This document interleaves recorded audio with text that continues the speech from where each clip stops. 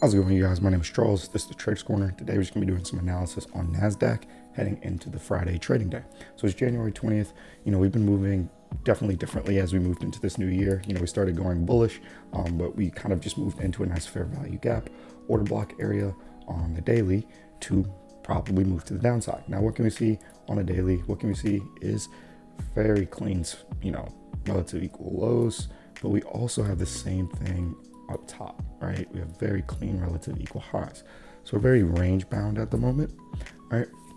But as you can see, we were previously very much in a downtrend. So that being said, what I'm anticipating, where my bias sits right now, is that we go for at least one more leg lower to try to break these swing lows. Now, why would we do that? Well, it all goes down to really how I enter my trades. And that very much is this idea of what I deem to be what's called a quote unquote new swing low or swing high. Now, new is probably a bad word to describe it, but trading is very much one of those things where as long as you understand what it is that you're trying to describe, I think whatever words you need to use to describe it, that's fine, right? And that's kind of how I've always operated. I've heard concepts or gotten concepts from other traders or teachers, and even though I explain exactly what it is that I'm doing in terms of the way that they explain it, and I even tell people like, yeah, this is this concept, that concept from this person, yada yada, I might just call it something different, right? And that's pretty common in the trading space. But to get back to this analysis, what we're looking at first and foremost is, again, we've pushed up into this fair value gap order block area, and we've started to see a bit of movement lower. My thought is that we're going to continue this movement lower, but I'm not just going to jump onto any old trade that's going to the downside, and we'll see why. Now, first and foremost, again, why do I think that we will make that move lower is, again, I think we need to make a new swing low from a new swing high. What do I mean a new swing high? Well, this is a perfect example of a not new swing high as it was here. So if we take this all the way back here, and we'll quickly get out of this. If we take this all the way back here, right? When this happened and it was officially a swing high, it wasn't a new swing high by my definition. Why? Because this swing high here to the left is higher than it, right? But as we moved on, this one actually became a new swing high. Why? Because if we look at the candle, the high on this candle is 004, and the high on this candle is, yeah, this is higher, right?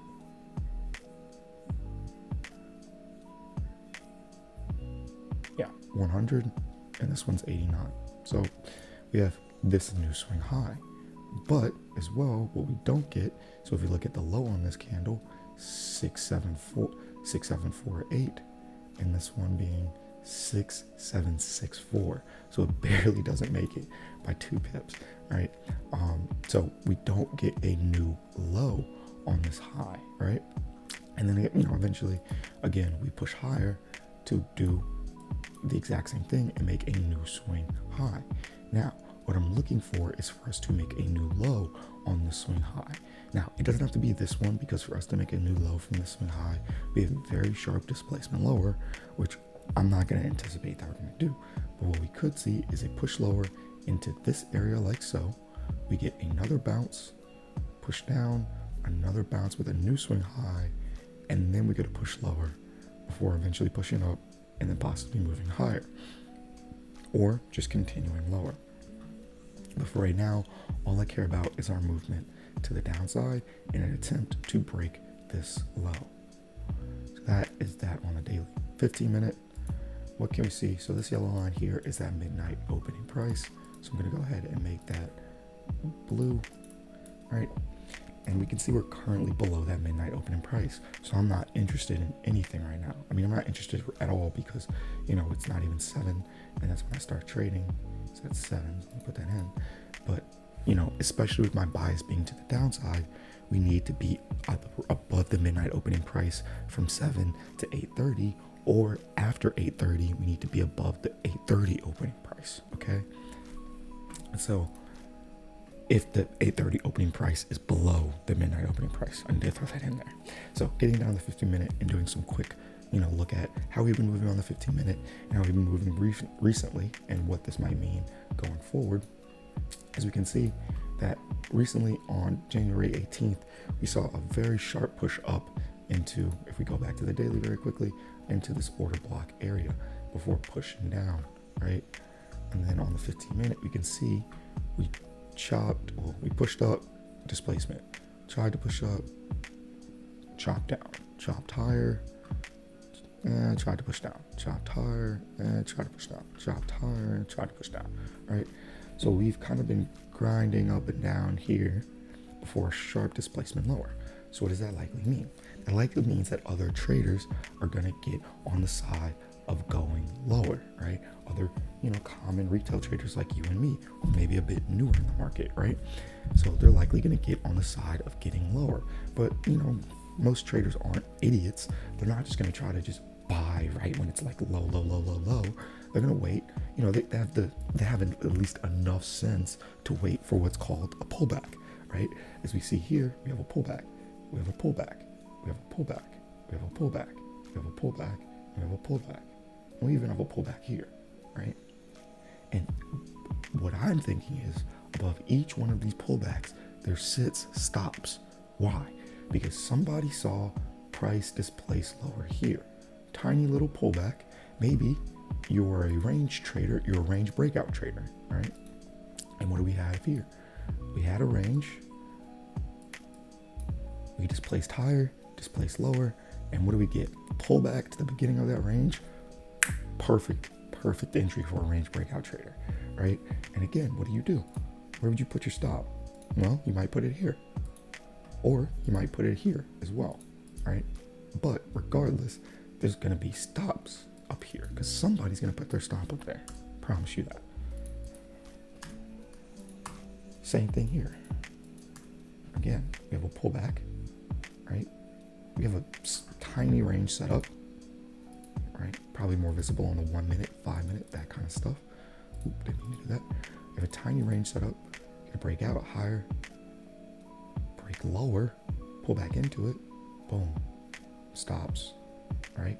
And then here, as it pulls back again and rejects it again, more stops. So what am I anticipating? I'm anticipating us trying to get higher. Why am I anticipating that? Again, because I am biased to the downside on the daily time frame.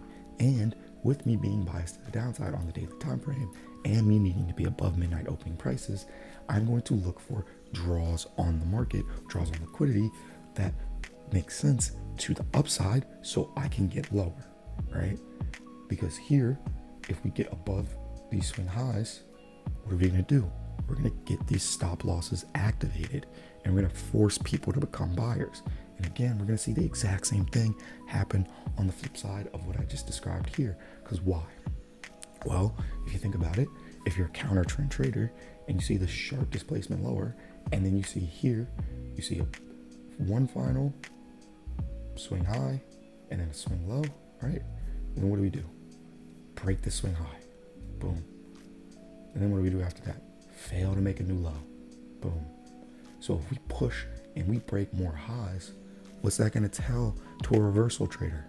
Get inside, get on it, get in the market, get into the trades. Let's go. It's on. And it might be, you could definitely make money doing this. I'm not saying that these people haven't made money, but there are people who likely got in late, or there's people who are trying to get in now and they're trying to put their stops behind these swing highs or these swing lows, right? In this case, swing highs. So that being said, what I'm looking for is for us to get higher, break these swing highs, get more people trapped into the market along with the reversal traders for us to eventually push lower. Now, I have to end this video by saying that I definitely, especially because it's Friday, right? And the way that we moved through the week, right? Because we moved like this on Wednesday, right? So, and then we kind of continued it through Thursday. Didn't really continue it too much. We kind of chopped around, but we tried to continue it on Thursday, right?